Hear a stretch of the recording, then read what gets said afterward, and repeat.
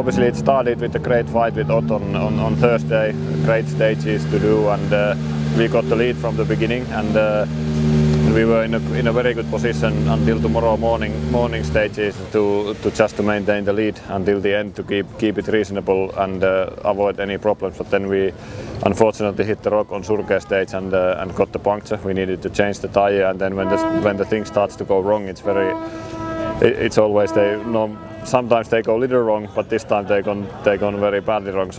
But today then again was a great day because we managed to get the car working okay. We went back in a good fast setting with the springs and everything on the car. So I got the good feeling back, and in Myhimpää it was very enjoyable, and in Ruuhimäki today. So everything is okay for the future.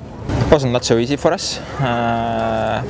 Yeah, we had plenty of problems with different things, so yeah, it wasn't so easy, and yeah, I think it's definitely the biggest fun in World Championship events. You know, it's really fun event, and when you have really good rhythm and you are on a good pace, you just enjoy it. It's really nice, and I think even if you can fight for a seconds and if everything comes like you want, then it's really nice in the end of the stage.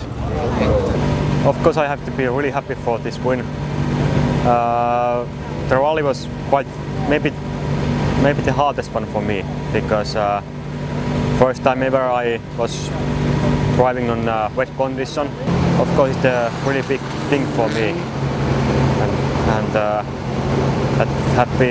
that's maybe hardest rally in World Championship. So it was really nice to win here and show my skills.